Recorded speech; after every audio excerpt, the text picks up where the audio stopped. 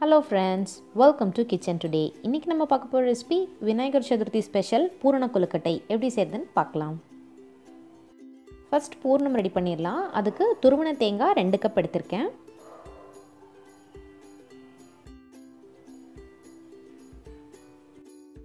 இப்போ இத நல்லா வறுத்துக்கலாம். 2 நிமிஷம் வறுத்தீங்கன்னா போதும். இது நல்லா ட்ரையா வந்துரும். இப்போ இது நல்லா வறுபட்டதும் 1 கப் கரும் சர்க்கரை சேர்த்துறேன். 2 கப் தேங்காய்க்கு 1 கப் கரும் சர்க்கரை. நீங்கள் 1 கப் தேங்காய் எடுத்தீங்கன்னா அரை கப் கரும் சர்க்கரை எடுத்துக்கோங்க. சேர்த்துட்டு இதை நல்லா கலந்து விட்டுருங்க. இப்போ இங்கே பாருங்கள், இது நல்லா இலகி வந்துருச்சு அந்த கரும் சர்க்கரையெல்லாம். இங்கே பாருங்கள், உங்களுக்கு இந்த கன்சிஸ்டன்சிக்கு வரணும். லோ ஃப்ளேம்லேயே வச்சுக்கோங்க, இல்லைன்னா கரிஞ்சிடும். இப்போ 3 ஏலக்காவை இந்த மாதிரி தட்டி வச்சுருக்கேன், அதை உள்ளே சேர்த்துக்கலாம். சேர்த்துட்டு இதை நல்லா கலந்து விட்டுருங்க.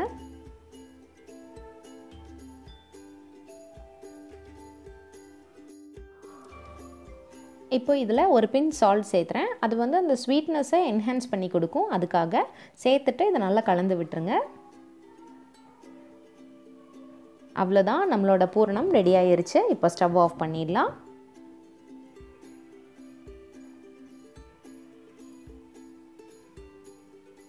நான் இன்றைக்கி 1 கப் கொழுக்கட்டை மாவு எடுத்திருக்கேன். இது பச்சரிசி மாவு. இதில் தேவையான அளவு உப்பு சேர்த்துக்கலாம். 1 டீஸ்பூன் நெய் சேர்த்துறேன். நெய் சேர்த்துனிங்கன்னா நல்லா சாஃப்டாக வரும்.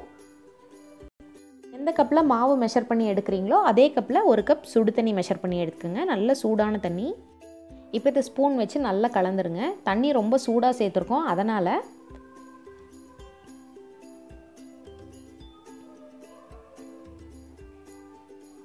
உப்பெல்லாம் நல்லா பிடிக்கிற மாதிரி எல்லா பக்கம் நல்லா கலந்து விட்டுருங்க.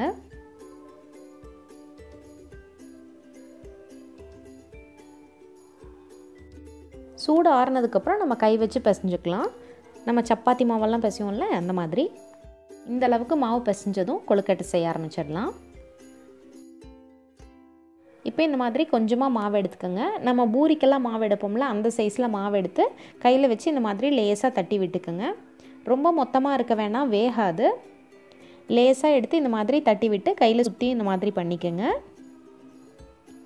ஒரு கப் ஷேப்பில் வர மாதிரி பண்ணிக்கோங்க. இந்த மாதிரி பண்ணிவிட்டு 1 ஸ்பூன் அளவுக்கு பூரணம் சேர்த்துக்கலாம். பூரணம் வச்சுட்டு இந்த மாதிரி ஃபோல்ட் பண்ணிக்கோங்க. மேலே இந்த மாதிரி கொஞ்சம் கொஞ்சமாக சேர்த்து ஒரு கோன் ஷேப் வர மாதிரி ஃபோல்ட் பண்ணிக்கோங்க. மேலே வர எக்ஸ்ட்ராஸ் எல்லாம் நம்ம எடுத்துடலாம். இந்த மாதிரி ஒரு கோன் ஷேப்புக்கு பண்ணிக்கலாம். இங்கே பாருங்கள், மேலே இருக்க கொஞ்சம் எக்ஸ்ட்ராஸ் எல்லாம் எடுத்துகிட்டு இந்த ஷேப்புக்கு பண்ணிக்கலாம். ஒன்று அந்த கோன் ஷேப்டு மாதிரி மெத்தடு, இன்னொன்று கொஞ்சமாக மாவு எடுத்து கையில் தட்டிட்டு இந்த மாதிரி 1 ஸ்பூன் பூரணம் சேர்த்துட்டு இந்த மாதிரி பண்ணிடலாம். சீல் பண்ண மாதிரி பண்ணிடுங்க அந்த கார்னர்ஸ் எல்லாம். இது ரொம்ப ஈஸியான மெத்தட் தான். நல்லா அந்த இடத்துல அமுத்தி விட்டுருங்க, இல்லைன்னா வேகும்போது பூரணம்லாம் வெளியே வந்துடும். இந்த மாதிரி அமுத்தி விட்டுருங்க. அமுத்திட்டு இந்த மாதிரி சின்னதாக ஒரு டிசைன் மாதிரி இந்த மாதிரி ஃபோல்ட் பண்ணிக்கோங்க. இந்த மாதிரி சுற்றியும் ஃபோல்ட் பண்ணிக்கோங்க. இந்த மாதிரி கூட பண்ணலாம், இல்லைனா ஃபோக் வச்சு அந்த கார்னர்லாம் அமுத்தி விட்டுக்கலாம். இப்போ இந்த பூர்ணம்லாம் தெரிஞ்சால் மாவு வச்சு இந்த மாதிரி பண்ணிடுங்க. அவ்வளோதான், ரெடி ஆயிருச்சு. இதை வேக வச்சுக்கலாம். நம்ம இட்லி வேக வைக்கிற மாதிரியே தான். உள்ளே தண்ணி ஊற்றி மேலே தட்டில் இந்த மாதிரி வச்சிடலாம். ஒவ்வொரு இதுலேயும் ஒன்று ஒன்றா வச்சிடலாம்.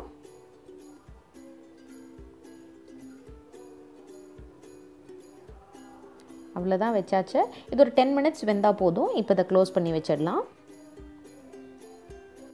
இப்போ 10 மினிட்ஸ் ஆயிடுச்சு. ஓப்பன் பண்ணி பார்க்கலாம். பாருங்கள், பார்த்தாலே தெரியுது ரொம்ப சாஃப்டாக நம்மளோட கொழுக்கட்டையெல்லாம் வெந்துருச்சு. ரெடி ஆயிடுச்சு. இதை சர்வ் பண்ணிக்கலாம்.